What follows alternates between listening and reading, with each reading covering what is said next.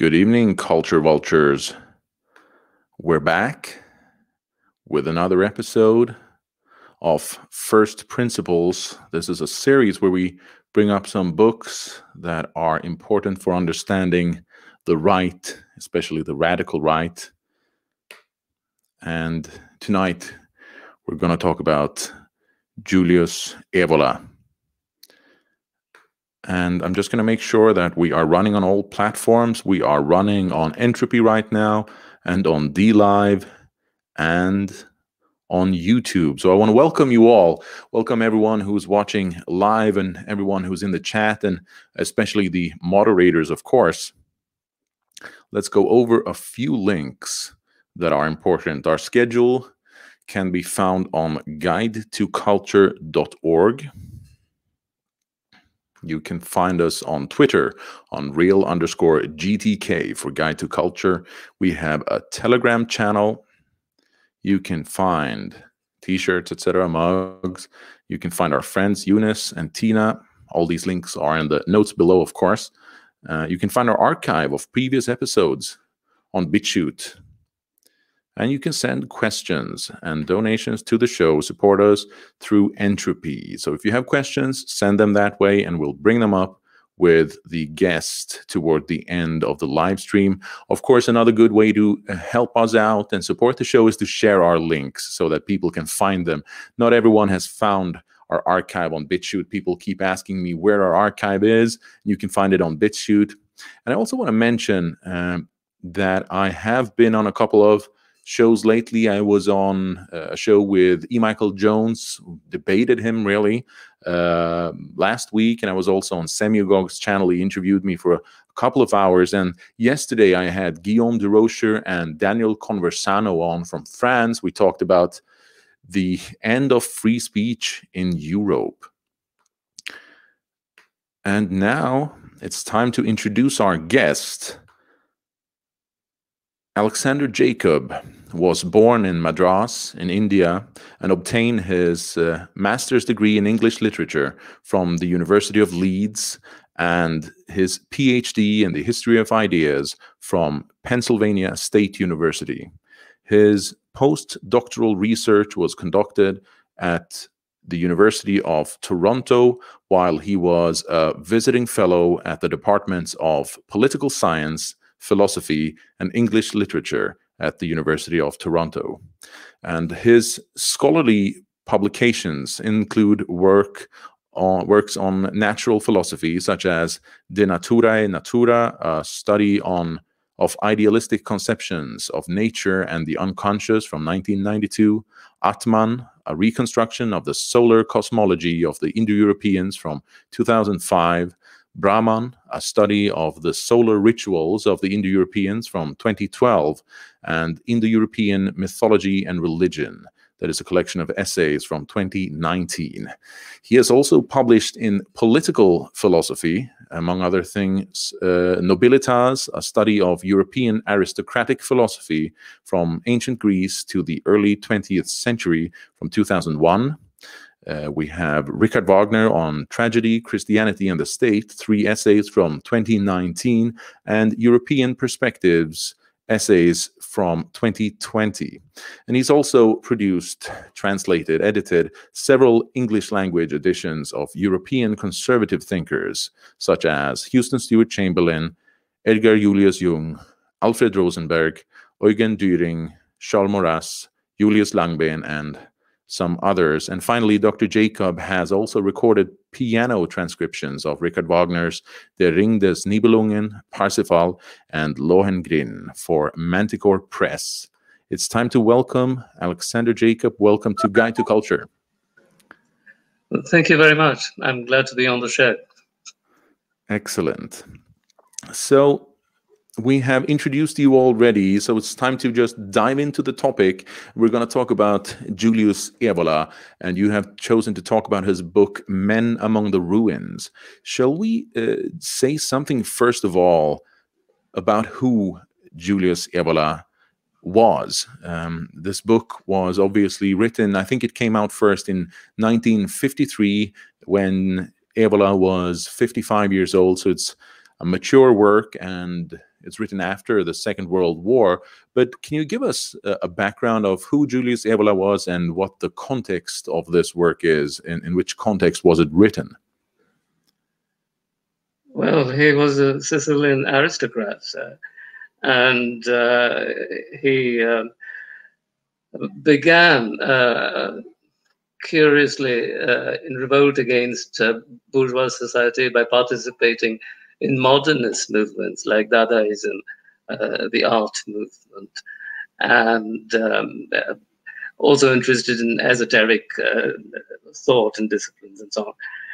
But during the war, he certainly was attracted more to fascist philosophy, Mussolini's doctrines, and supported him, actually. And then he traveled to Germany as well, as a sort of ambassador of the fascists, though he was not completely accepted by the Germans.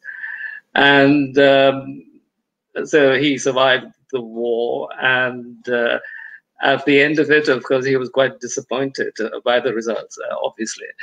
And this is the work that he wrote, Men Among the Ruins, after the war, that constitutes a series of reflections on the past and the problems of aristocratic philosophy in general.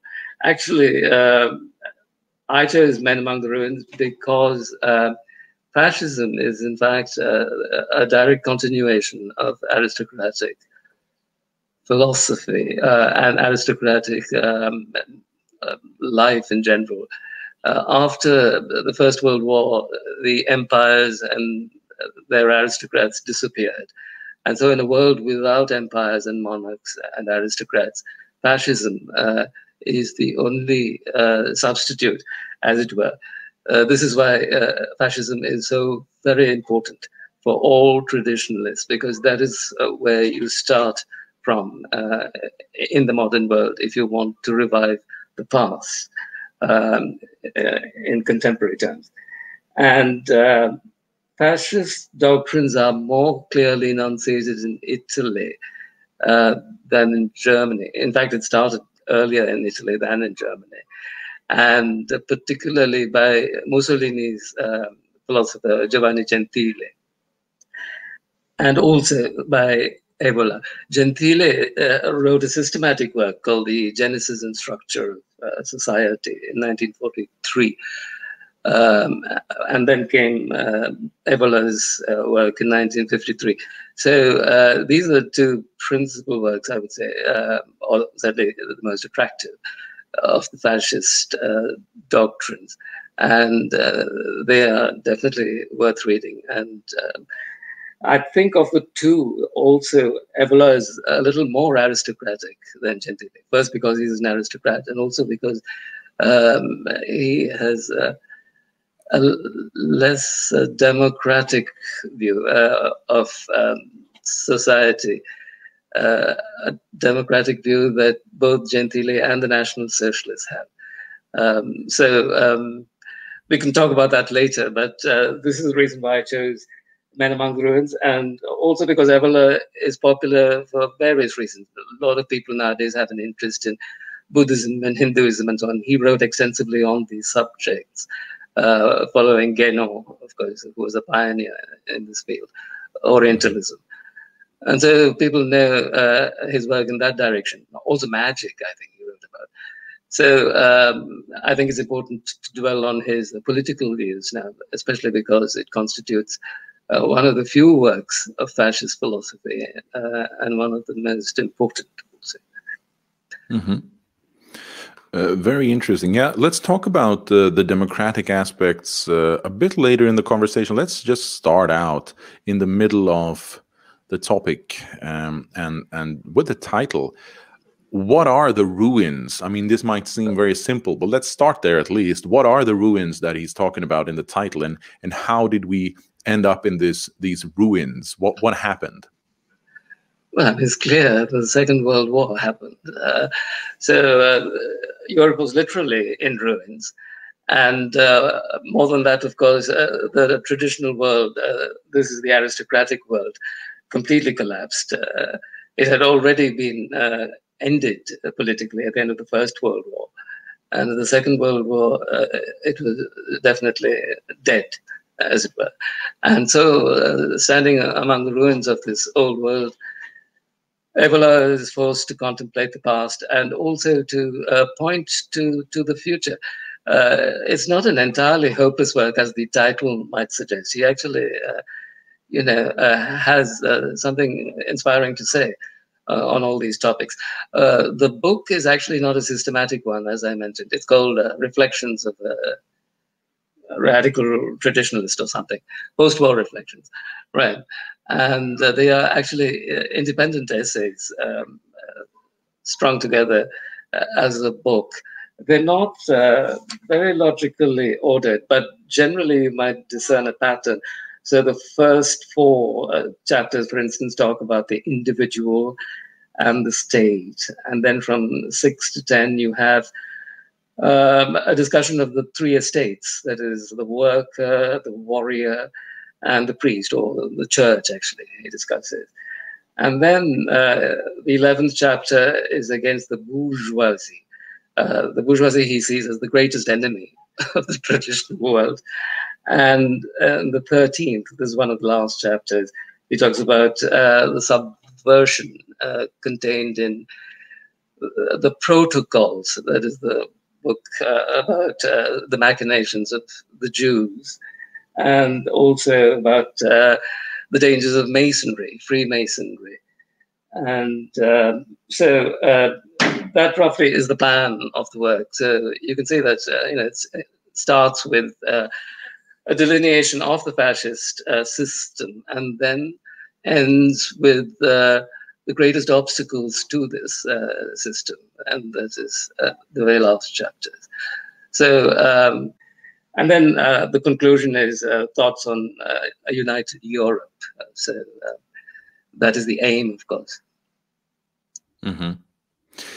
But he thought that this collapse, or the decline rather, of our civilization started before the Second World War. It didn't start with the Second World War, right? It started with the French Revolution. Or where does he trace? Right. Where does he trace the original causes for the decline of our civilization? Well, he traces it all the way back to the Renaissance, where the bankers and so on gained ground. The Medici, for instance, were all a banking family. And also there's the Protestant Reformation at the same time. So he locates the dissolution already in the Renaissance, much earlier than the French Revolution. But what he doesn't highlight, and what I would suggest, is that they all have a common connection to Judaism. Protestantism is a very Jewish kind of religion. It's based primarily on the Old Testament, and the Puritans in particular, were like a neo-Jewish kind of grouping. They call themselves strange names borrowed from the Old Testament, and lived according to some patriarchal rules. So already that element, the Puritan and the Protestant element in the Renaissance, is connected to Judaism. He decries the Medici and the Renaissance for having instituted a commercial kind of rule that was not really princely or monarchical. But the Medici were not Jews, and their banking and their capitalism were quite distinct from the Jewish. So I wouldn't blame the Renaissance so much as he does. And then, of course, the French Revolution, everybody blames. All conservatives blame the French Revolution. But that was also informed by Freemasonry and so on. And Freemasonry is, again, a kind of Judaic sect. Masons are building the Temple of Solomon or something of the sort. So that also is connected to that. And then, of course, you have Marxism in the 19th century, which is completely Jewish, because Karl Marx was. So all of these have a common thread. He doesn't point that out. Of course, He's constrained after the war in talking about Jews in general. But I would, highlight that common thread among all of the forces of ruin. And then, of course, after the Communist Revolution comes the end of the European Empire. Right. So, I mean, would you say in that case that the causes of this decline are not some sort of, shall we say, organic or just sort of Spenglerian? It's just like a civilization that has become tired. It's rather forces that actively are corrupting our civilization. Would that Absolutely. be correct? He calls this an occult war, and he calls these forces occult forces, because Masonry is somewhat occult. It's very secretive. And the protocols are also a kind of secretive document. No one knows the origin and the authorship of it, and so on and so forth. So he calls it an occult war, and he says at the end, if you want to fight this in a counter-revolution, you should also become experts in occultism, but in a positive light, in a more idealistic manner. I don't think any of this is occult. It's all patent. I mean, we know what happened. We can see, through the history of Europe, what happened, and we can see the transformations happening every day in our contemporary world also. So, that is what he says about the nature of the forces working against European civilization in general. Right. So now that we stand among the ruins, what can we do about the situation? What can the right do in our current post-war situation? Well, you see, first of all, one needs to understand what one is in relation to the rest of the nation and the state in particular. All fascist doctrines are statist. They are based on the primacy of the state. And this is something one has to acknowledge and actually develop, because man by himself, is useless. He will become more and more individualist. And this is the problem of Protestantism, which is an individualist religion. It is the problem of liberalism and the Enlightenment and everything. So how do you curtail this individualism? You have to develop the personality. That is the great stress on personality in all idealistic political philosophy. And personality means understanding, first of all, the dimensions of idealistic thought. Idealism is the opposite of materialism. Karl Marx is completely materialist. Idealism, on the other hand, posits a priori, first of all, a world of ideas that are not yet manifest, and these are perfect. And therein is contained already the idea of man, with a capital M. And our aspiration should be to achieve this universal idea of man. That is not ourselves. It's not our egoistic self, but something that is spiritual, if you like. So the spiritual aspect is prior to any material manifestation, and this is the focus of all our endeavors. This should be. So when you have that large view of yourself, then you're not petty anymore, and everything you do achieves a greater significance. So that is the importance of the focus on the person. So everyone should, try to develop his personality as completely as possible with this, spiritual viewpoint. And then the instrument that is supposed to help the individuals in society is the state. This is the duty of the state. The state is not an economic unit. Of course, Evola, all fascists are, against the economic orientation of society and focus on the organization of society more.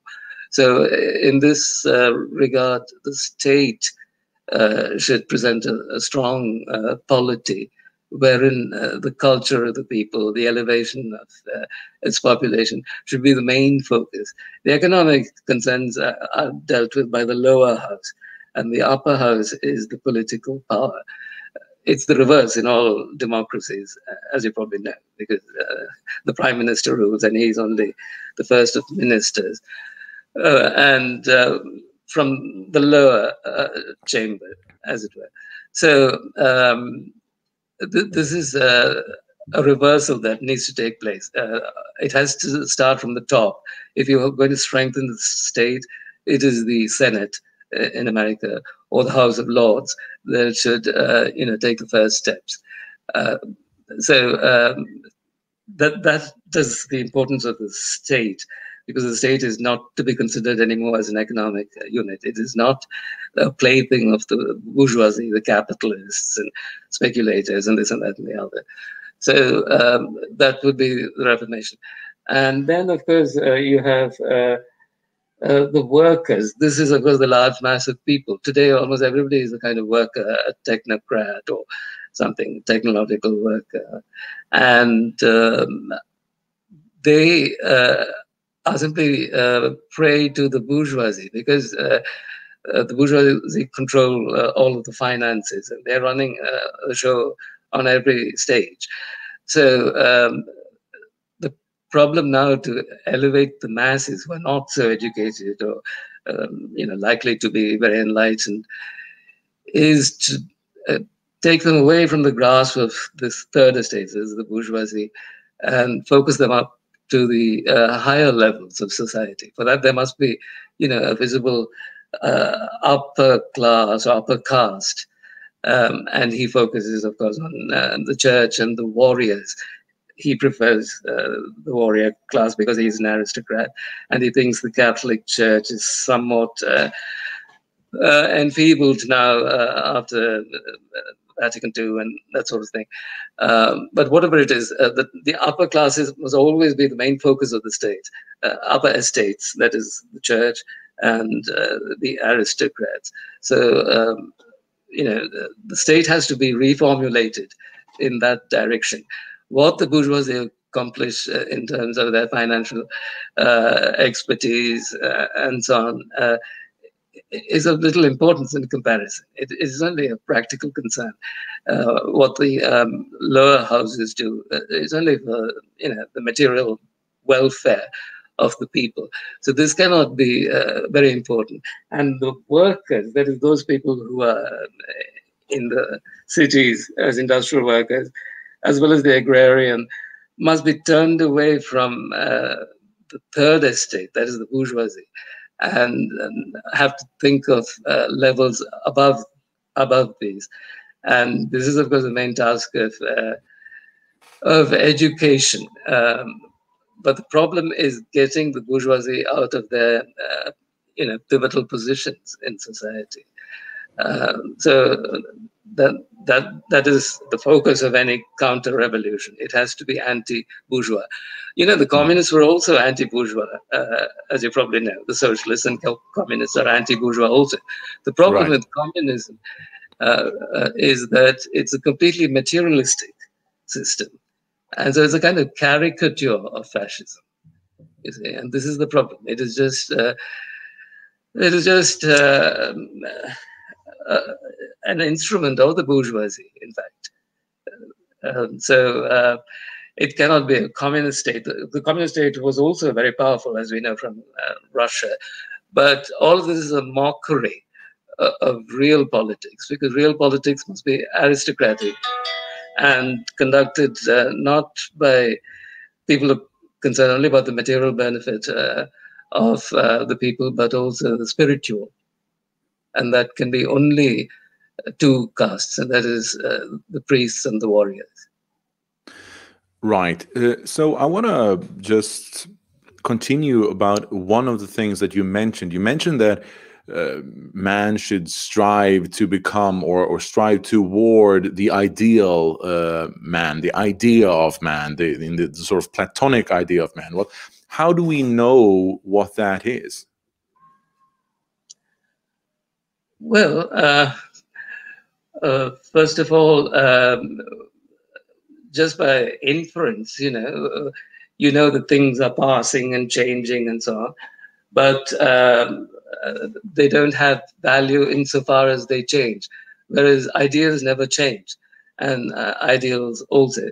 And this is for that which is permanent, and this is what is classical. We call things classical because they have lasted for so long and will continue to last, whereas everything else is transitory and not satisfying.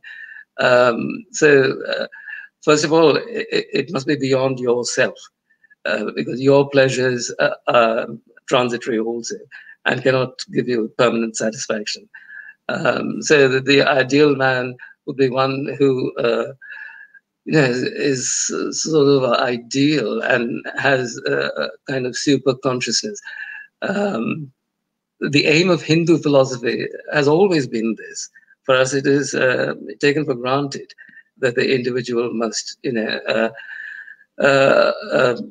expand his consciousness to that of Brahman. Brahman is the supreme consciousness of the cosmos, the supreme light, if you like, first light before the manifestation of the cosmos.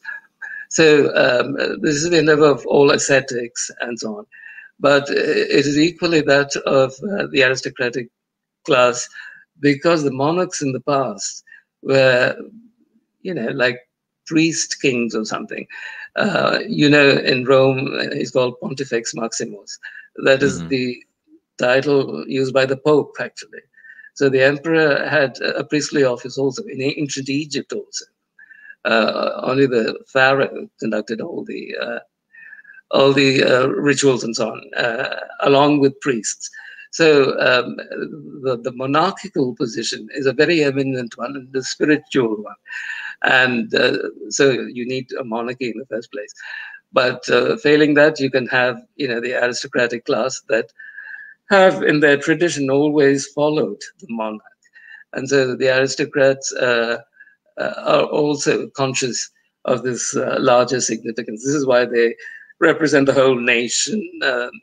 They're not concerned about themselves. They, fight wars for Christianity and that sort of thing in the Crusades. So all of this is, larger than your own life. So it's clear that there is a larger dimension to ourselves than our individual. So, right. And it also means sacrificing your own interests for the sake of the larger. Mm-hmm. But so we get the knowledge of the ideas or the world of ideas. We get that knowledge intuitively, I presume, not through some other sources. Or, if we disagree, for example, about what the ideal man should be, how do we settle that dispute? How do we settle that disagreement? Is there an external source that can tell us what the truth is? Well, it is instinctive, but not everybody has the same spiritual development, and this is Right. why you have the church or the religious institutions to guide you, because they have in their history sages and wise people who have thought about these matters and discussed them, and so you go to them for guidance, and this is the importance of religion and importance also of keeping the church always close to the state, because as I said, the monarch was always a kind of priest, and the two offices cannot be separated, and they are the source that will inspire lesser individuals, people who are not so developed as they are, or don't have a complete intuition because they are some kind of spiritual geniuses or something of the sort. So all of this is the importance of tradition. This is what traditionalism means, to get a larger view of yourself, of your nation, and of the universe than the ones that you have.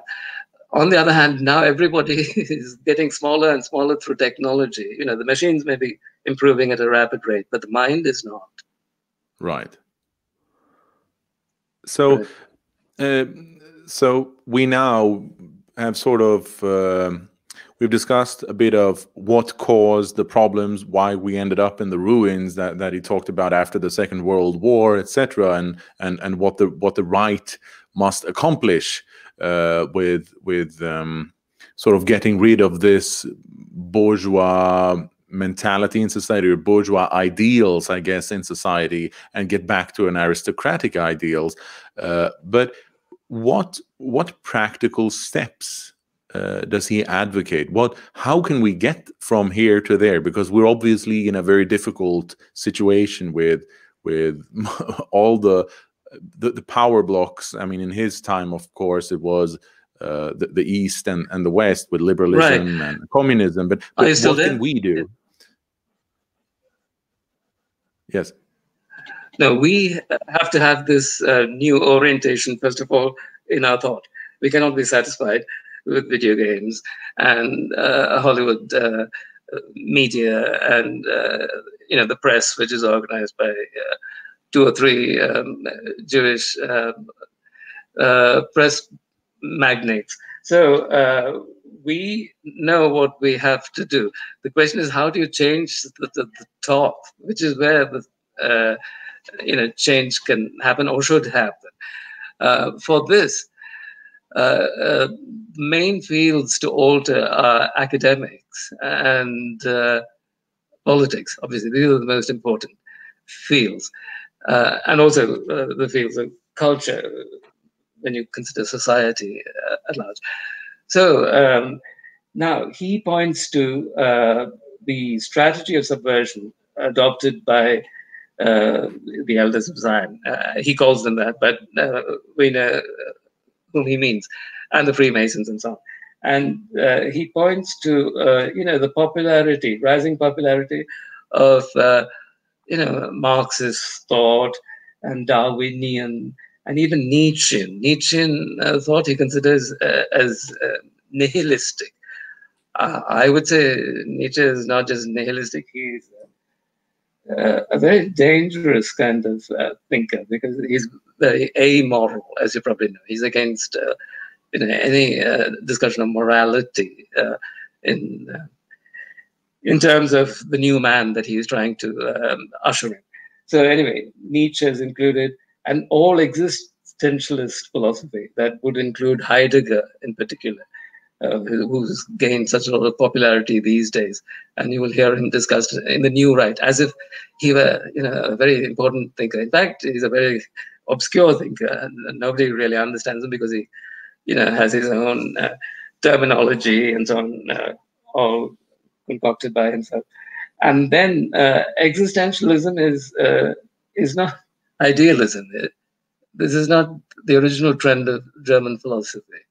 It stops with fascism, and then comes this existentialism, which is about our being in this world and so on. Fine, we know we are in this world, and we don't need any help from any philosophers on what we see around us.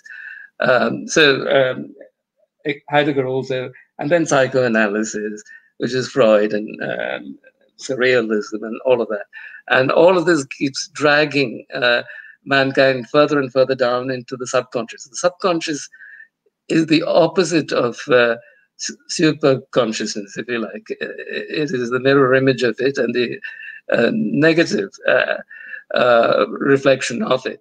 So there's no need to delve into the subconscious and bring it up into the surface and make it, the object of studies in psychology or philosophy or art and so on and so on. All of this is degenerate in the sense that it subverts the old world, which was idealistic and focused on the prime reality, which is spiritual, not material at all. So all of these, disciplines that he points to can be corrected in universities if they're no longer studied so extensively. That would be a reformation of the universities at that level. Someone must be willing to do this. It must be some dean of a university or the head of faculty and so on. He must, exercise this discrimination. And in politics, of course, they have to be excluded completely, because their tendency is further and further downward, because capital can only survive by itself at the expense of the rest of the world, and this is its evil. Right. So does he believe that we can achieve change through politics, through political parties, or more by other means, subversion, etc.? Well, he is not a Democrat. Political parties are part of democratic processes, and he is not really interested in that. So he only suggests that, you have to cultivate your own interests in your own way, and know the direction you have to take. But I don't think he placed much value on democratic parties. I suppose you could get a party that is very independent of the current financial forces and so on, and that might make a difference. But it would have to be,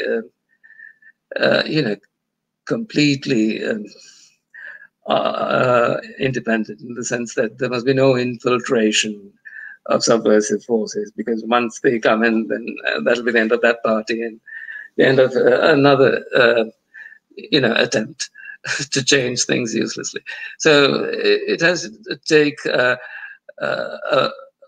small band of people. He is always placing great importance on Männerbunde, that is bands of men connected to each other, like the knights of the past, or the monks of the church and so on. It has to be a male kind of grouping.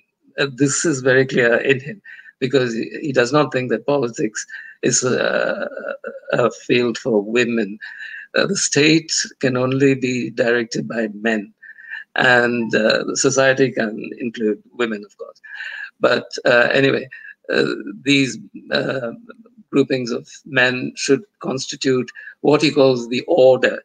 The order sounds somewhat strange, because there were, I think, far-right groups in America called the New Order or something, and they were all banned and this and that. Anyway, he used the term also, the order. It is like a nightly grouping, and they, are devoted to the state and politics, and only they will be allowed to run the government. So if you don't have that, and you have only the present democratic constitutional bodies, then you have to focus on the upper houses. This is the House of Lords or the Senate and so on and so forth. And somehow the people there have to, focus all of their efforts in regaining power, a power that they lost in the 17th century or something. But he uses the term apoliteia, right? Right. What does that? What does he mean by that? Well, I mean, I suppose it's a kind of spiritual interpretation of politics, I would say, because his focus is always spiritual, and every power that exists is divine in its original source and must continue to radiate that essence, as it were. So he has, a view of the state as a transcendental state. Gentile also talks of the transcendental state. What is transcendental state? One knows transcendental meditation from India, and here's the state, which is transcendental. So you can see the similarities in thought between these very different schools of philosophy. Idealistic philosophy always has this larger dimension to it.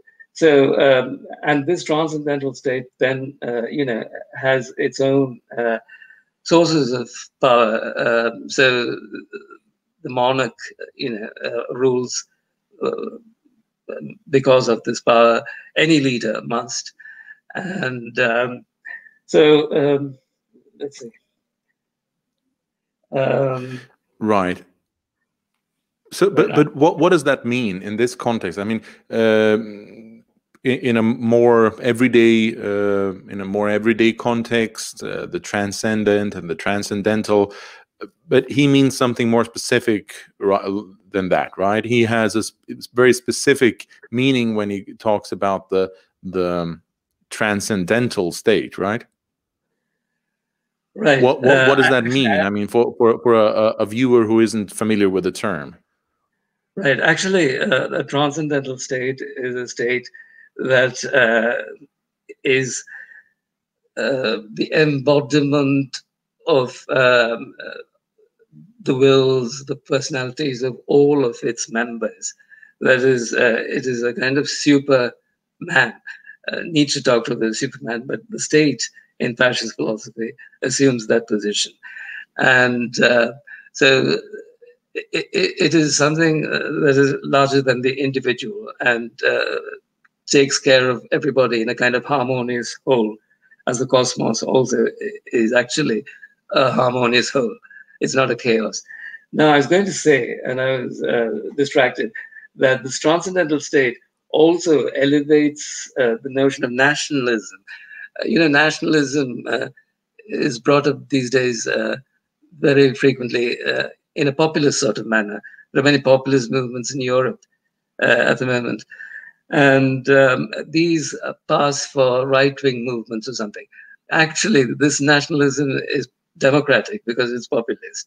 And then nationalism itself is not sufficient because this transcendental state also, can unite many nations in a larger whole. This is what the empires did. So imperium is a higher form than nationalism. And of course, the Habsburg Empire was an ideal kind of empire because it was Catholic and encompassed many different countries in Europe and Mexico and so on, and the Prussians also and the Russians. So all of these are large groupings above the nation. All of this comes from this idea of a transcendental state, which is something divine, as it were, because everything in such a state is infused with divine power.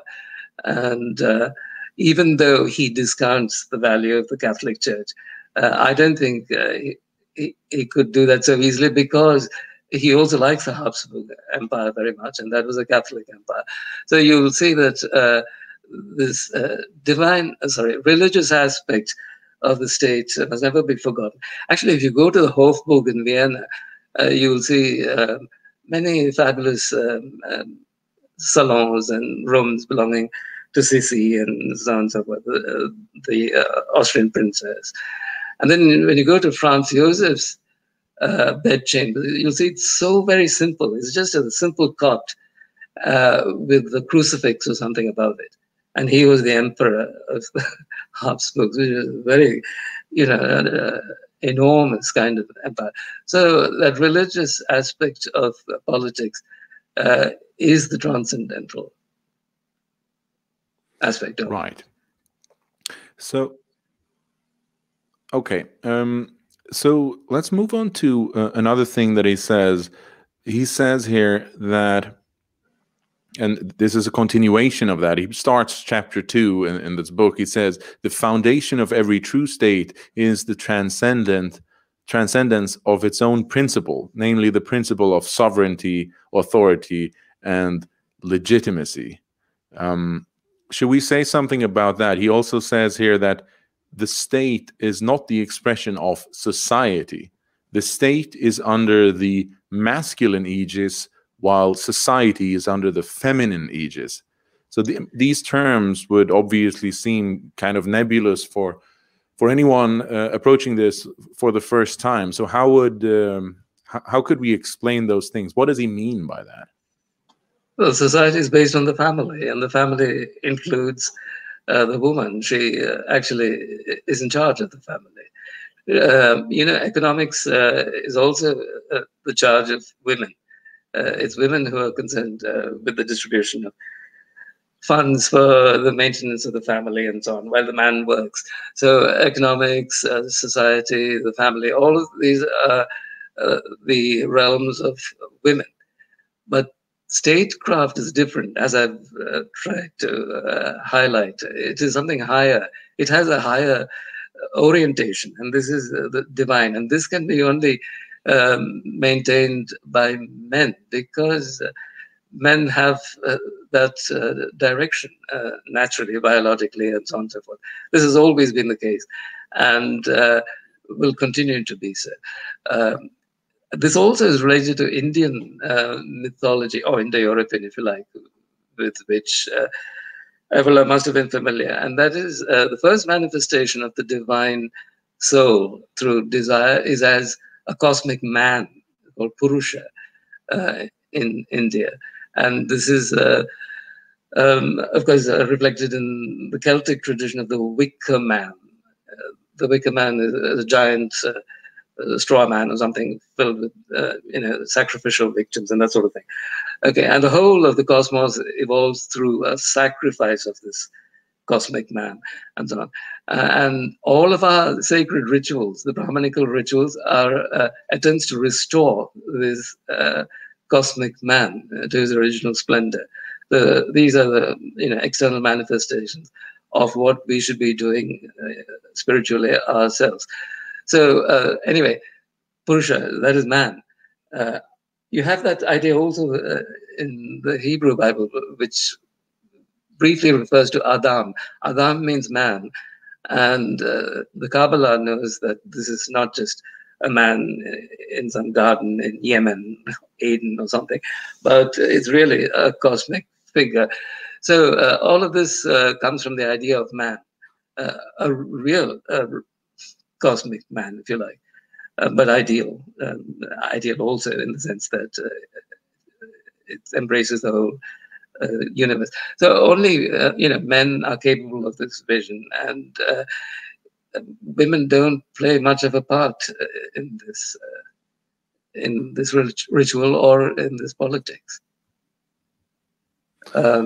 It's not about society; it's about the higher dimensions of it embodied in the state.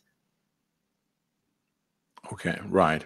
So let's talk about another concept, because he uses many of these concepts in a very specific way, and one of those concepts is tradition that Evola talks about often in all of his books, probably most of them at least.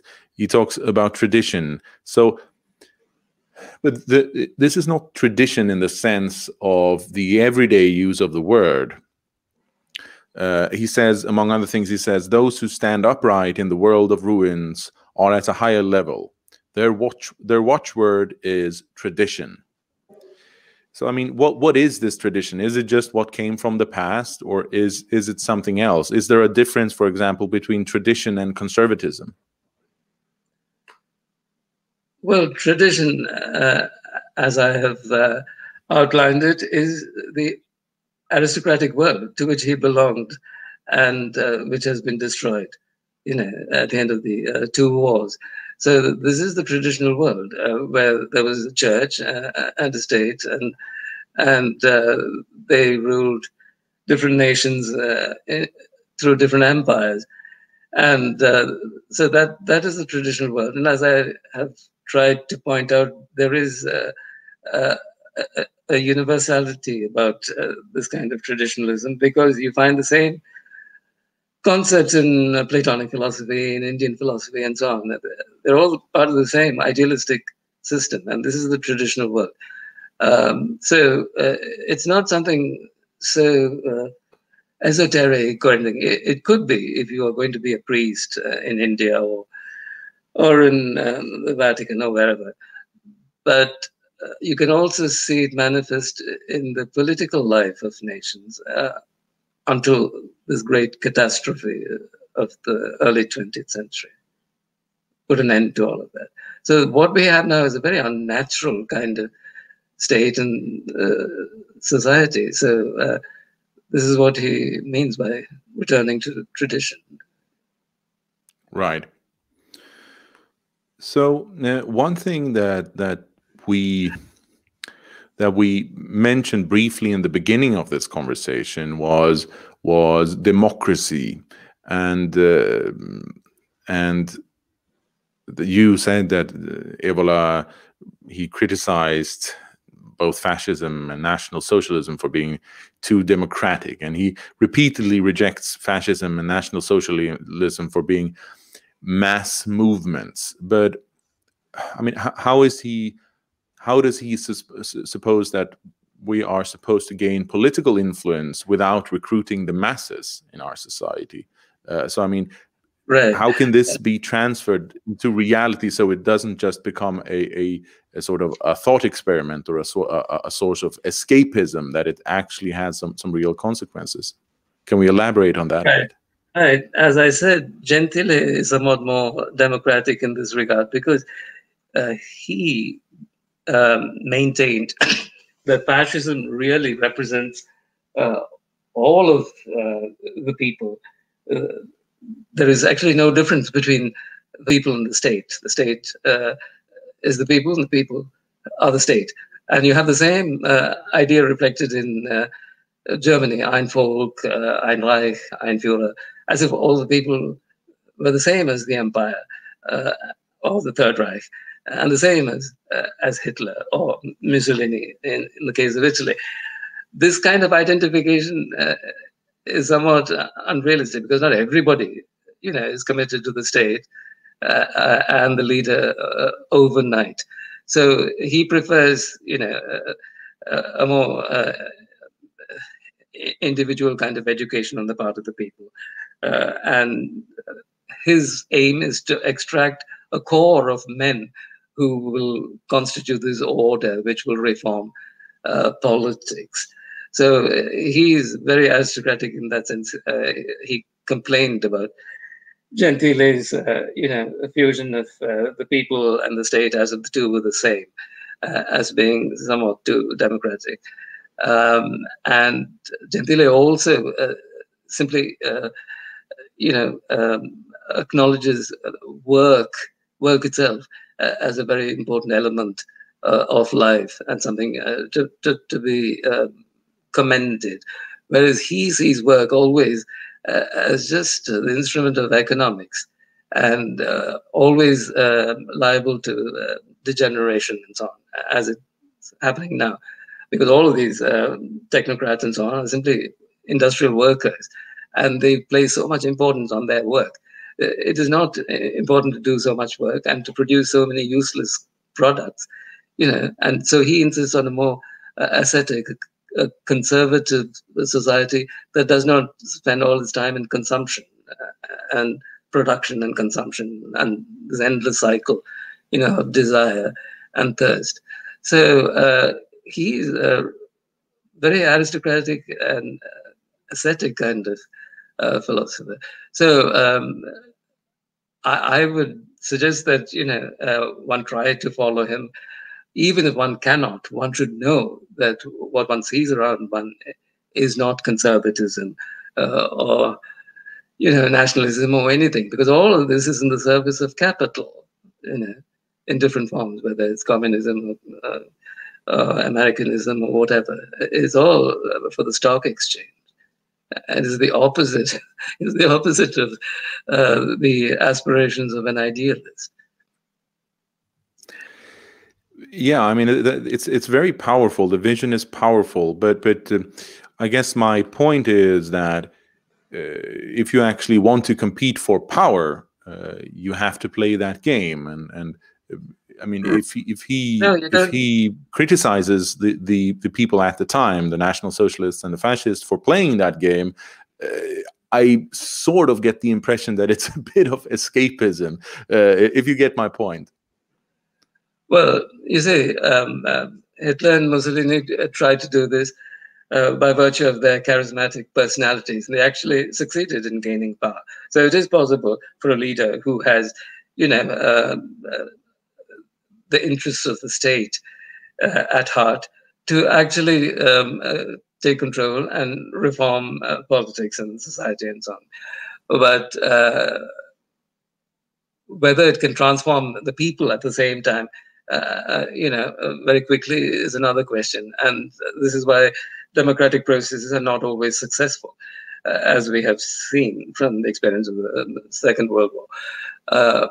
His alternative suggestion is that, you develop, these groups of men who have lofty aspirations, and then work with those groups to achieve a new kind of ruling class or ruling caste.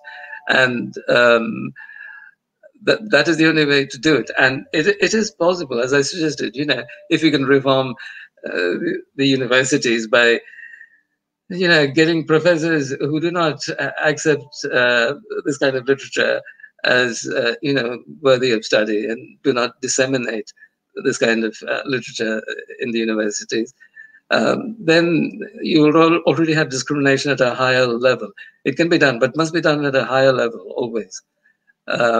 So it may take time, or you can get a dictator suddenly appearing who is very aristocratic. I don't see any such person around me, but it's not impossible. So these are the ways, but always the reformation should come from the top. The masses are not going to do anything by themselves, as I said. I mean, they're always in the service of the bourgeoisie. This is the dangerous middle caste in between. Right. So, yeah, I mean, we briefly mentioned this, but there's some evidence that the SS, because he was in Germany also, and the SS made statements. For example, they made a statement saying that Evola is a reactionary dreamer and a dilettante from the old upper class. So, I mean, was he just a reactionary dreamer, or no? He was a real did he actually have? Right. He was, as I have tried to show, he was a real aristocrat. His thoughts are some of the most aristocratic in the early 20th century literature of political philosophy. And National Socialism has the same defect that fascism in Italy had, even Gentile had, in thinking that all of the people can somehow be made overnight idealistic. This is not possible.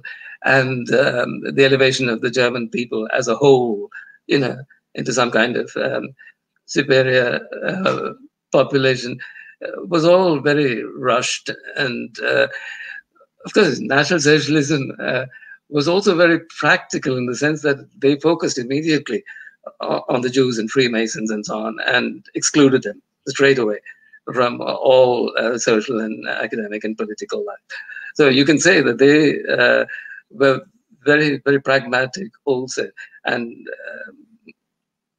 Evola was not a politician in the first place. So you can't really say that he was a dreamer, because he wasn't really enforcing policy or making it. So comparison is unjust. He's a political thinker and a philosopher. So this is what he suggests. Now, if you get a person like Hitler, then you can actually do something about changing all of the society and the state itself. But of course, one defect of both National Socialism and fascism is that they think that the entire population can be converted in an idealist direction overnight. That is, of course, not possible. So you need, to have a stronger state and so on in that regard. Whereas Evola is gentler, and he says, the masses cannot be reformed. You just have to cultivate yourself so that you form a grouping that is superior, and then lead into another direction that is followed by others, or that you can direct later. Right. Well, I want to ask you another question that's not directly about this book, perhaps, but about your experiences, your studies, and everything. And because you've written about Alfred Rosenberg, and I know that the two men knew of each other and they commented on each other, Evola and Rosenberg. and I find both men very interesting. Can you say something about the differences between the two, or did they comment on each other? Did they have something to say about you know, the respective philosophies of each other? Well, I mean, Rosenberg is also a kind of neo-medievalist. Evola also goes back to the Middle Ages, you know, as the strongest example of the old European tradition, the feudal tradition, and so on. And Rosenberg, you know, wrote about the knights, the Teutonic knights, and everything. So he had a focus mostly on the German part of Europe, whereas Evola had a greater interest in Rome, the Roman Empire. That is also interesting, actually. And he was also against the glorification of the Nordic race, which was common among the National Socialists. And he believed that, you know, the Romans were earlier than the Germans and superior to them. So whatever it is, he was also against this biological view of race that became very complicated in the National Socialist regime, where there were scientists, you know, investigating different races and their capacities and so on, in sometimes horrible ways in the concentration camps and so on. Right, so that he was against. Generally, under Himmler, National Socialism became, you know, a very race-oriented, sort of scientific exploration into race and so on and so forth, which Evola was not in agreement with. So that certainly is a major difference. And of course, the Germans during the Reich always insisted on their superiority. It was a German Reich, and every country that they took control of, they had their own people as rulers, right, as governors and so on. So all of this is a little difficult.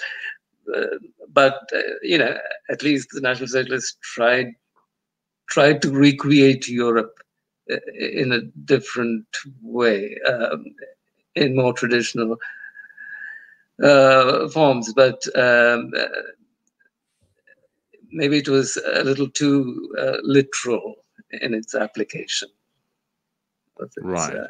idea. Yeah.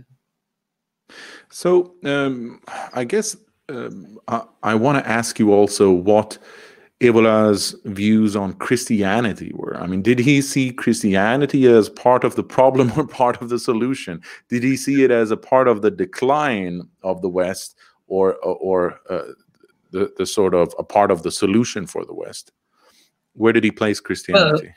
Well, he doesn't see Christianity as the source of the degeneration. It's capitalism in Italy itself. That is the Florentine ruling families and so on. They were all capitalists.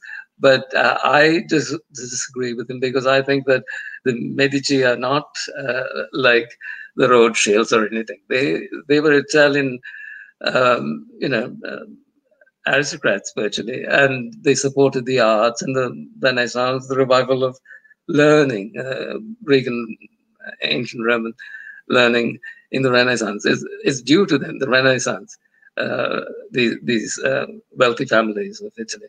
So he points to the Renaissance. I would say the Reformation is really the source of the problem, and it's individualist tradition. He doesn't talk so much about it.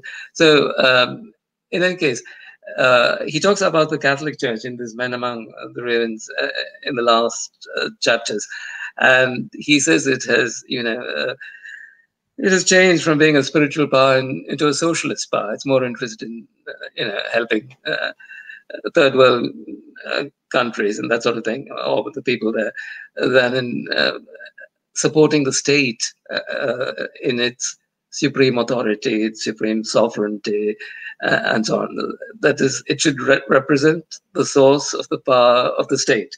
and it is not doing that. But that is not the fault of the church. I mean, the separation of the church and the state occurred, quite early, already in America and England, virtually at the same time. That is due to the Protestant revolutions, the Glorious Revolution, then the American Revolution, and then the French Revolution, and socialism, and so on. So I mean, you can't blame Christianity so much as the politics that itself has turned against religion. Right. We got a question from the audience here regarding Protestantism. You say that Protestantism is a major cause of the problem, the Protestant Reformation. But what about countries? What about Prussia, for example? Right. Well, everybody admires Prussia because it is, a shining example of a well-run state. And that is because it had the Hohenzollerns, that is the German rulers throughout until Wilhelm and so on and so forth. And they represent tradition. And they were originally Catholics, actually. And they were responsible for the, transformation of Poland into a Catholic state. It was not that originally. So the Prussians are really originally Catholic, and they just followed the traditions. They had a knightly class. And then, of course, because of the Germanic character, which has to be acknowledged, they were very, very disciplined. So, the Prussian state was a shining kind of machine that worked splendidly, where this devotion to the state and the dynasty, the Hohenzollerns, was evident throughout, even in the bureaucracy. Normally, you think of bureaucracy as a waste of time, but they were all, disciplined and systematic. And even the industrialists, the German industrialists, were all devoted to the state. It's the continuation of the feudal mentality. So, right, that is originally Catholic, So it's not due to Protestantism. It is due to the European Catholic tradition from the Middle Ages. So I guess one of the final topics that I want to bring up anyway is what is his view on the Jewish role? You said that you disagree with him on that point. So what was his view on Jews? Right. He does talk about the protocols. First, he thought they were authentic, and then he agreed with other people that it is probably a forgery and so on and so forth. But then he insisted that it reflects the reality of their operations, and so he says they are generally subversive if this is how they operate. But he does not want to be very harsh on the Jews, and he says, well, they represent the third estate, par excellence, and we know that, and they control finances and so on. But he says that they too cannot be identified as the arch villains, because there is a fourth estate which communism tried to encourage, and that is the proletariat, and they may eventually be a threat even to the third estate of the bourgeoisie, the Jews particularly. And so he does not see them as the ultimate evil, as it were. There is this fourth estate, this is the industrial proletariat, which could equally be dangerous. So the very last chapter is about demographics and the problem of mass migration and this and that and the other, ruining traditional cultures. But we can see that all of this mass migration is due to the interests of capital in getting more cheap labor and that sort of thing. And so I have a different view, of course, than Evola, certainly what he expressed. But he says, you can't identify them as the only culprits. There are other dangers lurking in the masses. That is, these large hordes coming from different countries and that sort of thing. So that's his shading of the problem. Right. It is somewhat nuanced. Right, yes. So we've gone for about an hour and 10 minutes, and we've Right. covered several aspects of this book. Is there anything else you want to bring up about Men Among the Ruins or Julius Evola in general? Well, I would suggest that people read this book seriously. It is not a work by an eccentric esotericist or anything. He's a real aristocrat with real aristocratic ideas. And in conjunction with this, they should also read the other work he published, which is Ride the Tiger, which is one of his last works, I think 1960 or 61 or something. And that one focuses on all of the intellectual strands in Western thought and academics that are subversive. And this includes, all of this Nietzsche and Heidegger and Freud and so on and so forth, and detailed discussions of them. And I think one should read that because that gives you a view of what is happening in modern society, where pseudo-intellectual fashions are being propagated as conservatism or German thought, simply because they have a German name or something. Not everything that has a German name is really German. So that is very important for intellectuals in particular. And as I said, the reformation of academics is a primary concern. So I think it would be useful for those who have intellectual interests to read that along with this. Right. Excellent. Let me just see if I don't think we have any more questions from the audience. Let me just take a last look. Let me see here. I don't believe so. So I think this has been an excellent conversation, a good introduction to Julius Evola. And for the next episode in this series of First Principles, we're going to be talking to George Burdi and Kat. We're going to talk about revolt against the modern world, which is probably regarded as Julius Evola's magnum opus. So that's going to be a lot of fun and very interesting. So, Alexander Jacob, this has been a pleasure. Do you have any final words? No. I hope the listeners have benefited somehow from the discussion. I'm sure they have. Do you want to? Is there anything that you want to plug, that you want to sort of advertise, where they can find your work before we hang up? Well, I don't know. I have a YouTube channel with some videos, and I have a small website, but it mostly has my books. My books can be found on Amazon, I think, mostly, and they're not very difficult to find. If people have an interest in early 20th century politics. Very good. So thank you so much for that. Let's just go over some links here. You can find our website on guidetoculture.org, and you can find us on Twitter, real_GTK for Guide to Culture. You can find our archive of previous episodes on BitChute. I think those are the most important links. And of course, if you want to help the channel, please share our links so that other people can find the archive especially. So I want to thank everyone who's been watching. I want to thank the chat, and I want to thank the moderators, and especially I want to thank you, Alexander Jacob. This has been a great conversation, and we'll be back on Tuesday with Tai E again. We're going to talk about Ken Russell's film from 1971, The Devils. So that's going to be a great conversation, and I'm looking forward to that. So thank you so much for watching, and I'll talk to you again soon. Bye-bye. Thank you. Bye-bye.